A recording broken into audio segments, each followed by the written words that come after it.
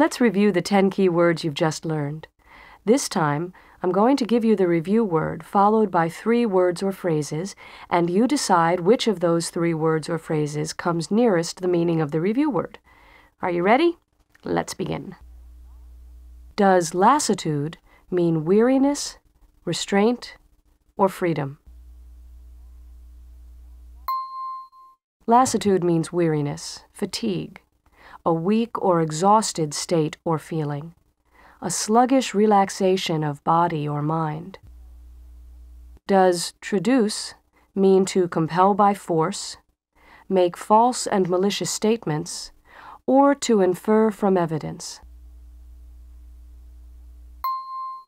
Traduce means to publicly disgrace or humiliate by making false and malicious statements, to make a mockery of, expose to public ridicule or contempt. Is a person in dishabille dirty, partly clothed, or at a loss for what to say or do?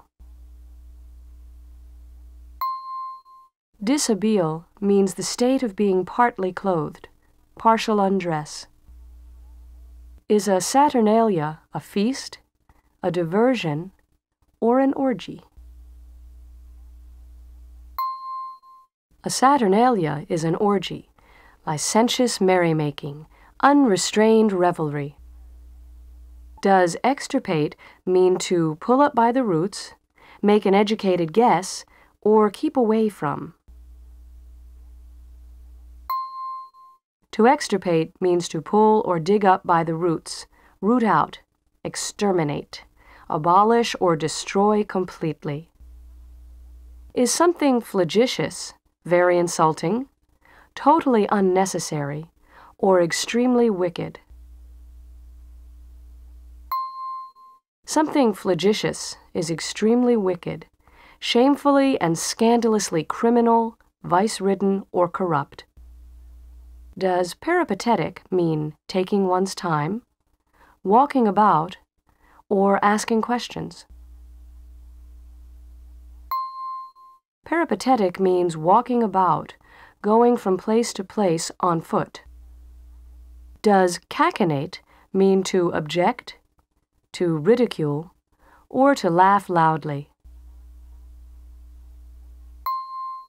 To cachinnate means to laugh loudly and immoderately, laugh convulsively or hysterically.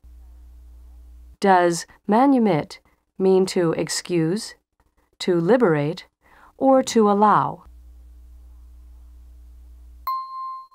To manumit means to set free, liberate, emancipate, deliver from slavery or bondage.